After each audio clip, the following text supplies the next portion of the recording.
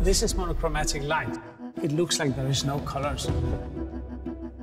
But have a look at this. This is what design is about. Design is everywhere. Hey, guys. Hi, everybody. It's a basic building block for our imagination.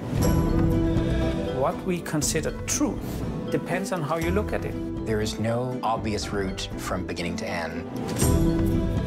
And there's no guarantee of getting to the end either. It can be really scary because there's lots of people that need to know what your vision is. The ideas are endless. You have to question yourself in order to create. I love showing this is possible.